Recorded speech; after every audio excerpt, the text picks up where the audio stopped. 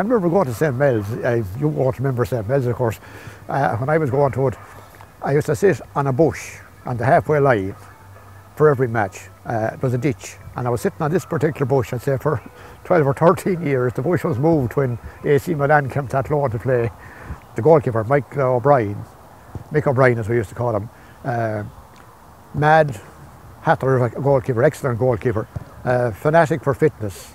I don't know if any of you remember, you probably won't remember it, but we went to Dundalk in the cup game in Oriel Park, and he climbed across the goal post. He went up the post, across the bar, and he actually broke it 3 times. And during the game, now at that time there were wooden goal posts, so he actually broke the crossbar 3 times, and we lost the match 4-1, I think it was. They were in Dublin playing a match.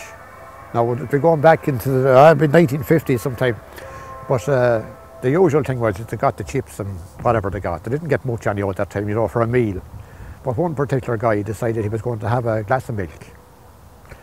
And at the following week at a club meeting, the whole meeting was taken up. There's 3 actual full-capped pages on the meeting, and the whole thing was whether the club should pay for the glass of milk or the guy who got it had to pay for it.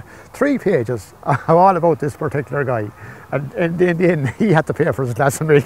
But those are memories that I have from St. Mel's, and they were good memories, you know.